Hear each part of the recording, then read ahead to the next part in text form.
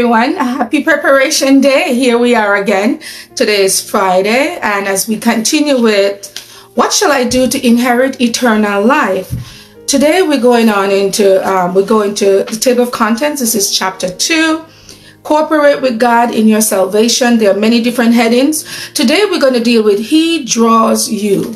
So we're going to see who draws. Amen. But before we begin, shall we have a short word of prayer?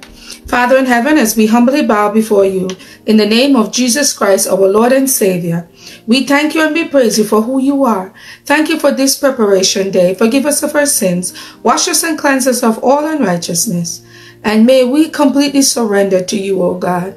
We surrender and we thank you. Be with our brothers and sisters who are near and far. Lord, you know their needs and their condition. Bless them, we pray. In Jesus' name, amen. So we'll continue with, this is in chapter 2. The heading is Cooperate with God in your salvation. So today is He draws you and me. Praise the Lord.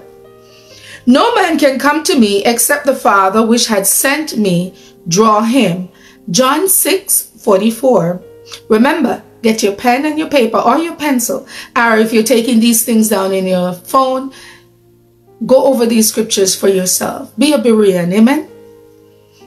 And I, if I be lifted up from the earth, will draw all men unto me. John 12:32. The Lord had appeared of old unto me, saying, Yea, I have loved thee with an everlasting love. Therefore with loving kindness have I drawn thee. Jeremiah 31:3. Draw me, we will run after thee. The king had brought me into his chambers. We will be glad and rejoice in thee. We'll remember thy love more than wine. The upright love thee. Song of Solomon 1:4. God is love. In this was manifested the love of God towards us, because that God sent his only begotten Son into the world that we might live through him. Herein is love, not that we love God, but that he loved us and sent his Son to be a propitiation for our sins. 1 John 4:8-10. Footnote, propitiation, I stumble on this word all the time. Propitiator, I think I'm messing this word up in it, but help me out, is a person who conciliates the favor of an offended person, a peacemaker, atonement. He that spared not his own Son, but delivered him up for us all, how shall he not with him also freely give us all things? Romans 8:32. We love him because he first loved us. 1 John 4:9. Come unto me, all ye that labor and are heavily laden, and I will give you rest. Take my yoke, an instrument for cooperative labor, the law of love to God and love to man. Upon you, and learn of me, for I am meek and lowly in heart, that he shall find rest unto your souls. For my yoke is easy and my burden is light. Matthew 11:28-30. He sent from above, he took me, he drew me out of many waters. He delivered me from my strong enemy and from them that hated me, for they were too strong for me. 2 Samuel 22:17-18. For the Son of Man is come to seek and to save that which was lost. Luke 19:10. I'm so grateful that he came to save us, because you see, you and I, we were lost in trespasses and in sin. And I'm so glad that the Father sent his only begotten Son, Jesus Christ, our Savior, to die for you and I. Amen. Praise God. They that are whole have no need of the physician, but they that are sick. I came not to call the righteous, but sinners to repentance. Mark 2:17. Oh, praise the Lord, because I know I'm not whole. I am in need of the physician, the great physician, Jesus Christ. When Israel was a child, then I loved him and called my son out of Egypt. I thought Ephraim also to go, taking them by their arms, but they know not that I healed them. I drew them with the cords of a man, with bands of love. And I was to them as they that take off the yoke on their jaws. Worldly demands, it says here in footnote. And I laid meat unto them. Hosea 11, 1, 3, and 4. For thus saith the Lord God, behold, I, even I, will both search my sheep and seek them out, as a shepherd seeketh out his flock in the day, that he is among his sheep that are scattered. So will I seek out my sheep, and will deliver them out of all places where they have been scattered in the cloudy and dark day. Ezekiel 34, 11 and 12. Behold, I stand at the door and knock, and if any man hear my voice and open the door, I will come into him and will sup with him, and he with me. Revelation 3:20. Wherefore come out from among them, and be ye separate, saith the Lord, and touch not the unclean things, and I'll receive you, and I will be a father unto you. Ye shall be my sons and daughters, saith the Lord Almighty. 2 Corinthians 6, 17 and 18. So the Lord has called us out of this world, out of the world. See, we're in the world, but we're not of the world. He has called both you and I. He said, touch not the unclean things.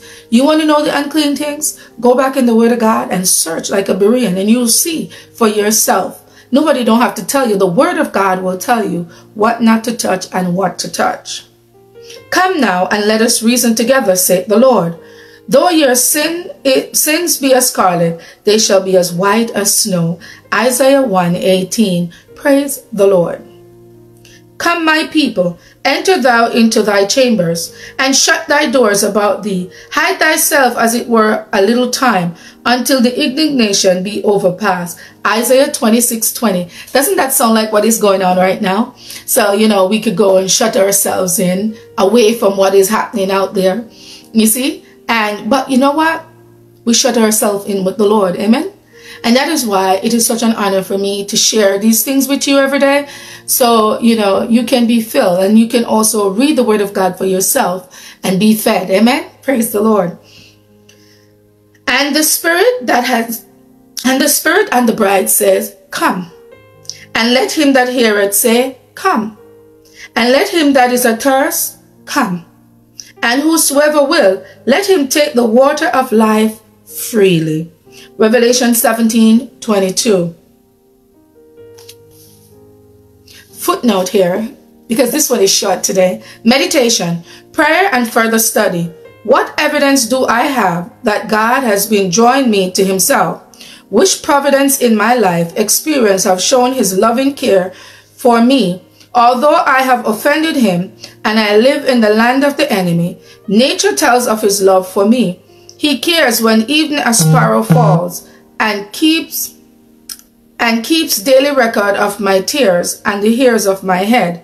Every heartbeat shows he is giving me life, sun and rain, minister to my needs. Although I am unworthy, does Jesus promise that he wants me and will not cast me off as a child of his care and salvation?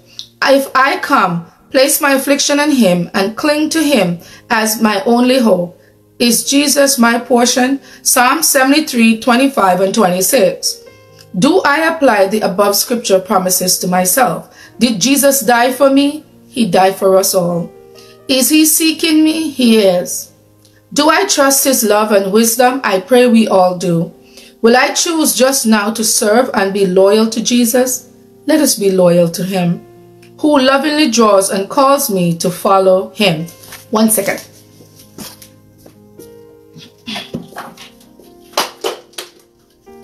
I'm back. I just want to double check on something. Real quick, I just want to make sure I gave the right thing just now. A scripture I quoted. I just want to make sure it is right.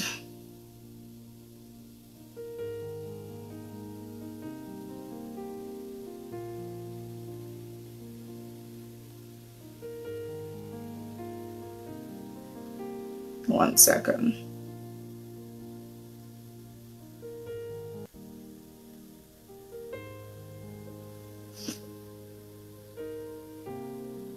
1 second. Okay, so it's backwards. The scripture that I gave that says, and the Spirit and the bride say, come, and let him that heareth say, come, and let him that is athirst come, and whosoever will, let him take the water of life freely, is actually Revelation 22:17, not 17:22, okay? So that's why I know I remember this scripture, so I just go to check to make sure it's right. See, that is why when you hear something, you must always double check to make sure it is right. So it's actually Revelation 22:17, not the other way around, not 17:22. Okay, because even Revelation 17, it doesn't even have 22 verses. Okay, it says Revelation 22:17, the last chapter of the Bible, verse 17. So the Lord is calling us that if we are thirst, come. He is the only one that can save us. He's the only one who can quench that thirst, that desire that is in our heart. Only Jesus can. We are going through a time right now. You know, many things are changing around us. But you know one thing that's not changed? Jesus. He's the same yesterday, today, and forever. And he's calling both you and I to come, to repent, to serve him with all our heart, soul, mind, and body. He's knocking at our heart. Softly and tender, he's knocking, wanting you and I to accept him. He will not force us, because God doesn't force. But he's wooing us. He's wooing you, me, to him.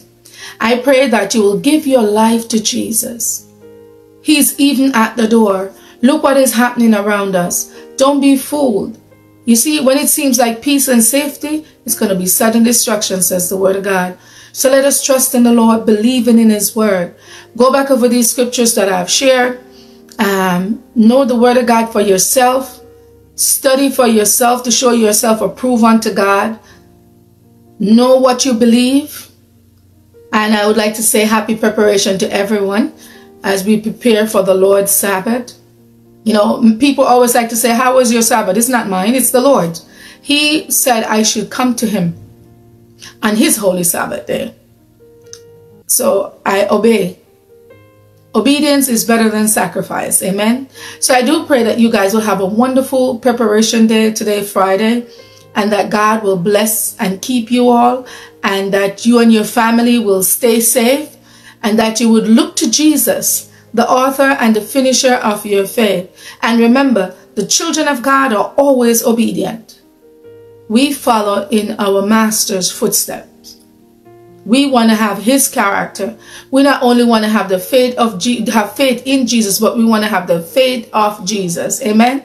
So God bless you. May God keep you. May you all have a wonderful preparation day and a blessed Sabbath when it comes. Our reading will continue tomorrow, God's willing.